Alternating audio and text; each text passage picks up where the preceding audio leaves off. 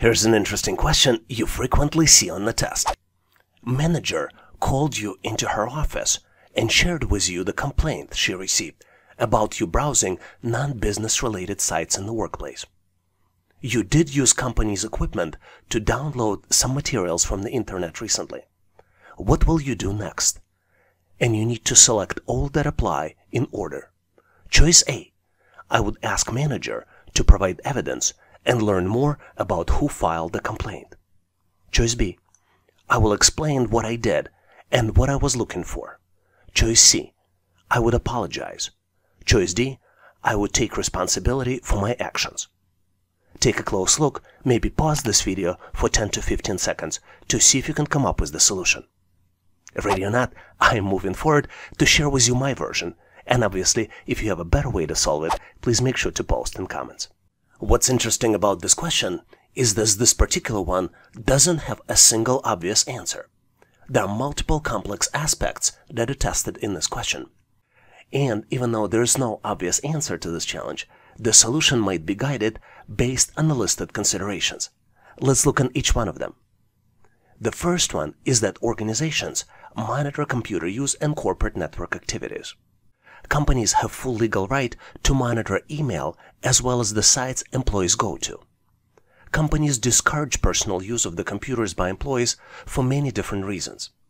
And there are special policies on accessing inappropriate content using companies' equipment. The tricky part of this question is that this particular one tests candidates' knowledge and understanding of these policies, and more importantly, how candidate would behave under the circumstances. Let's look at the personal use of the business equipment first. Companies typically provide computers for use to their employees, but there are a lot of challenges with personal use of the business equipment. There are also consequences for using it to conduct inappropriate business activities. So, what are the typical personal uses of companies' computers?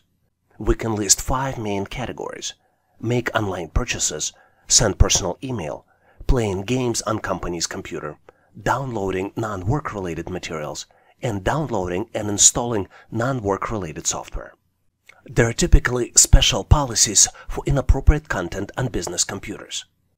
Inappropriate or unauthorized content can be grouped into 5 main categories.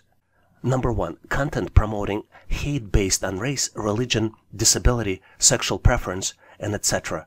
Content promoting violent extremism, sexually explicit content, real or simulated violence, as well as, last but not least, pirated software, which is the software you don't have legal license for.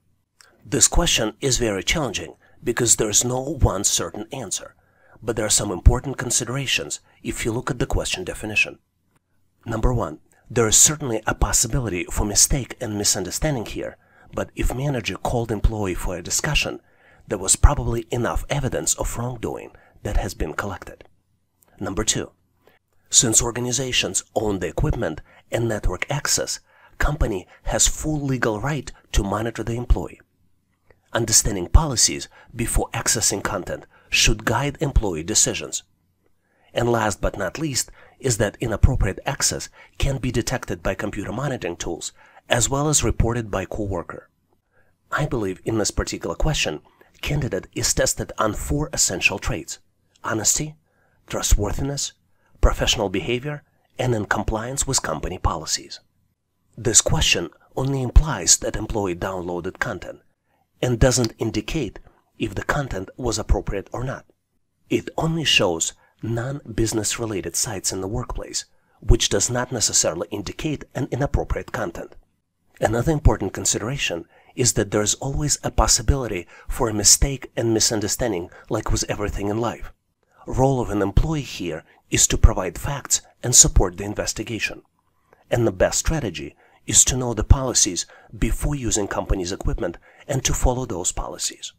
Based on the listed answers, there are certain red flags that employee is tested for. Number 1, employee becoming defensive. Number 2, attempts to hide what happened. And number 3, attempts for revenge with someone who reported the employee. Based on these red flags, I think the least recommended answer is choice A. I would ask manager to provide evidence and learn more about who filed the complaint. And here is my recommendation for the most recommended answer. I believe that the goal here in this question to demonstrate leadership and take responsibility for your actions. And this is true not just in question, but in life as well. If you did something unknowingly, not knowing if it is prohibited by the policy, it is always a good idea to apologize. So my recommended answers in order are choice D, I would take responsibility for my actions. Choice B, explained what I did and what I was looking for. And then last but not least, choice C, I would apologize. Do you have a better solution for this question? Please make sure to post your answers as well as thought process in comments. Here's a very interesting question which tests unusual traits and doesn't have very obvious answer. John works as a manager at a large company. Recently, John was asked by his boss to sign a contract with a local business who is run by John's longtime friend, but who previously had issues with the law. What should John do? And there are 4 choices to choose from. John should sign the contract. It will be a productive relationship since he knows the owner. Choice B. John should use his friendship and ask local business owner to give special discount to his employer to establish a long-term partnership. Choice C. John should work with legal department to add protective clause into legal language of the contract. And last but not least, choice D, John should report potential conflict of interest to his superiors and ask for their advice. Do you see the answer? What's interesting about these types of questions is that you need to select all that apply. Are you ready? I am moving forward to share with you concepts that are tested as part of this test. And obviously this is just my opinion. If you have different thought process, please make sure to share your solutions and choices in comments. I think this question is designed to test the candidate for the concept of conflict of interest. In this question, John has a conflict of interest with his employer. Conflict of interest is when someone's personal obligation or loyalties clash with their duties in the workplace. This is how it works. John's friendship compromises his ability to make impartial decisions, judgments, or actions that serve the best interests of his employer. In addition, John's friend, company owner, had issues with the law in the past, and some industries in some countries, for example financial industries in the United States, may require company to disclose such relationship to the government. John has an established friendship with the local business owner, but at the same time he represents large company as a decision-making manager. Most organizations have policies in place to disclose conflict of interest for employees and managers. Let's look at 3 main reasons why disclosure is so important in the workplace for the company. Number 1, organization needs to have all the information to make decisions. Number 2, disclosing conflict of interest ensures interests of employers are protected. And number 3, it reduces legal problems. I think there are 4 important characteristics and traits that are tested as part of this question. Number 1, understanding laws and regulations. Number 2, understanding companies' compliance policies. Number 3, understanding and disclosing conflict of interest to employer. And number 4, asking question if there is a misunderstanding or lack of clarity. In addition, based on the answers that candidate selects, these are the red flags that this question might disclose. Number 1, lack of objectivity. Number 2, looking for inappropriate favors. Number 3, manipulative or controlling behavior. Number 4, inability to resolve conflict of interest. And number 5, lack of emotional intelligence. Based on this information, I would recommend you avoid choices A, B, and C. Let's look at each one of them individually. Choice A, John should sign the contract. It will be productive relationship since he knows the owner. The fact that it might be productive relationship is true, but this does not provide employer with all the information needed to make a decision. And there might be challenges in the future in this relationship. Another choice to avoid is choice B. John should use his friendship and ask local business owner to give him special discount to his employer to establish a long-term partnership. Even though this choice seems like a favor to the company, this shows manipulative behavior and hiding some information. Let's look at why should we avoid choice C. John should work with legal department to add protective clause into legal language of the contract. There shouldn't be any additional protective clauses here if John discloses all the information and all of his relationship, including conflict of interest. Based on this information, the correct answer here is choice D. John should report potential conflict of interest to his superior and ask for the advice. This choice shows John's humility, discloses conflict of interest, and complies with laws and regulations. Compliance is a formal process in most organizations to address conflict of interest, and the disclosure process is intended to help the workforce to be transparent and accountable for their actions and decisions. Disclosure of potential conflict of interest does not make it an actual conflict, but may help eliminate the perception. What do you think about this question? Do you have a different thought process? Please make sure to share your solution in comments. I would like to ask you to participate in our daily assessment test challenge. I post new question every day in the community tab of YouTube channel and give you an opportunity to answer it and try it. And I post answer in comments next day. So please make sure to check it out to test your knowledge. And now let's continue and get you ready for the test. Here's the very interesting question to determine your personality. You just arrived at the corporate event. You do not see anyone you know there. What would you do? You need to select all that apply out of the 4 different choices. Choice A, observe others. Wait for people you know to arrive. Choice B, approach people you don't know and introduce yourself. Choice C, temporarily leave the event and come back later. Choice D, check your itinerary to ensure you're at the right place. Take a close look to see if you can come up with the right answer.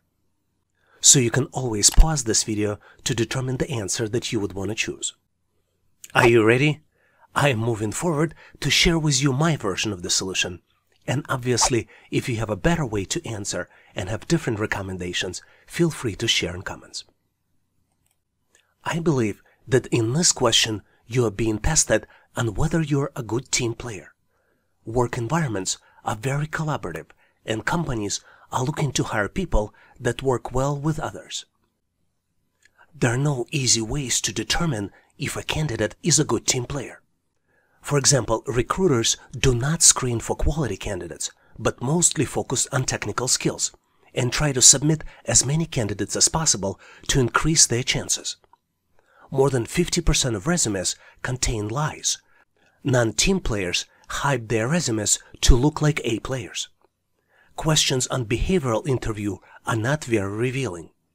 References checks are generally worthless.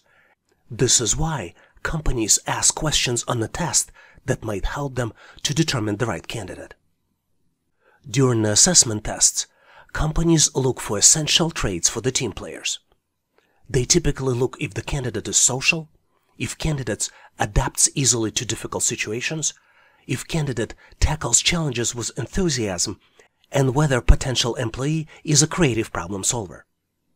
They also look for the red flags. And typically, red flags are that the candidate likes working solo, doesn't take initiative, and maintains a status quo. Obviously, with these types of questions, there is no right or wrong answer, but there is a least recommended answer which you can spot based on the red flags. Because red flags are that the candidate doesn't take initiative, afraid of unfamiliar situations, and passively maintains status quo, the choices to avoid might be choice A, observe others and wait for people you know to arrive, or choice C, temporarily leave the event and then come back later. Based on what we know, organizations are looking to hire people that are team players, that can introduce themselves and feel comfortable and confident in unfamiliar settings. One thing to keep in mind is that you always want to be honest and answer how you would behave.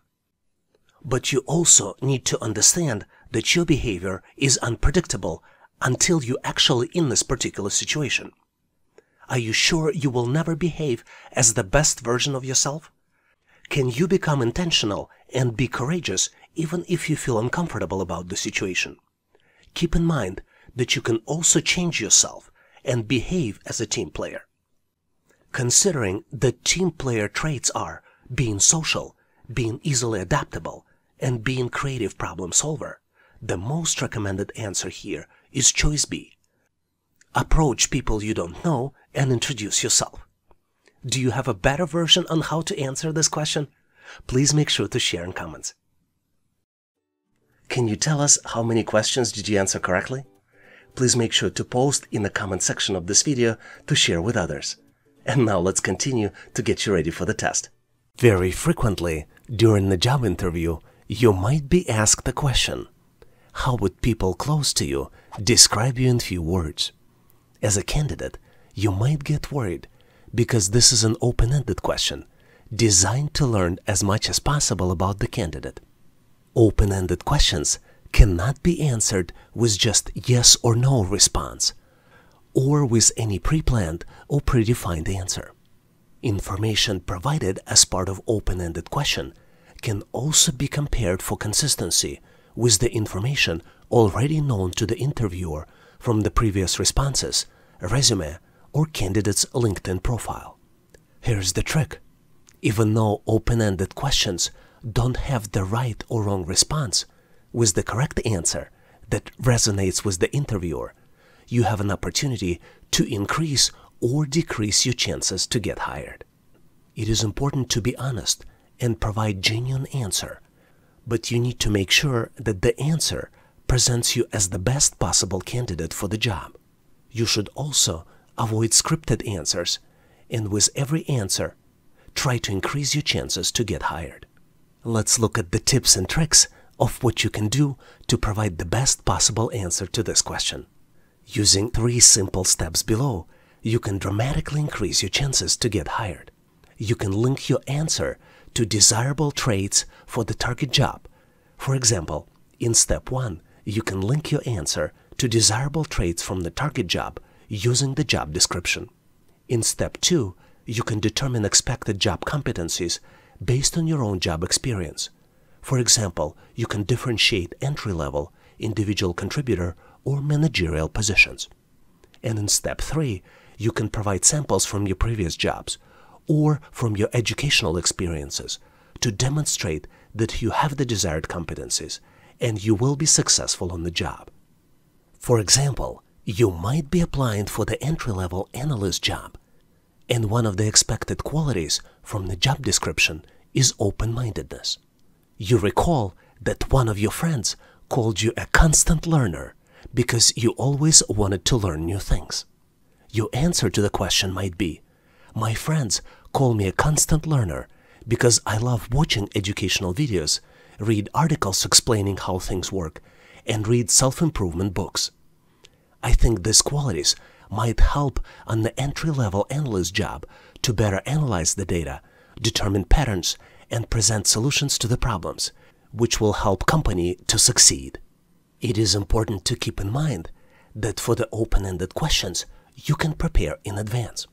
This way, you don't have to share the first answer that comes to your mind. By having few stories from your past experience available, you can intentionally select the answers that will best represent you using these simple rules. Rule number 1. Determine what interviewer might be looking for based on the job experience. Rule number 2. Determine which traits will help candidate to succeed in the new job. Rule number 3. Find examples from your past that help you increase your chances to get hired. Rule number 4. Avoid negativity and present yourself in the best possible way. And rule number 5. Align answers with the overall story you are presenting to the interviewer and be prepared for the follow-up questions. Here's another example if you're applying for the individual contributor software engineering job, for which problem solving is an essential skill. You recall that you might have solved on your own how to assemble Rubik's Cube, and your answer might look like this. My friends call me a genius as a joke when I learned how to assemble Rubik's Cube and was able to do it in a record time. Persistence and patience that I learned as part of this experience. It also helps me to solve any problem that I face. I'm always able to determine the root cause of the problem, generate possible solutions, evaluate alternatives, and select the best possible outcome. For the leadership position, effective presentation might be one of the expected qualities, and you might bring up your ability to simplify and explain complex concepts to different audiences. You might recall that your kids called you the best teacher ever when you explain to them how government works, and your answer might look like this. My young family members often call me the best teacher ever because I am able to describe complex concepts in a very simple way, based on the level of my target audience.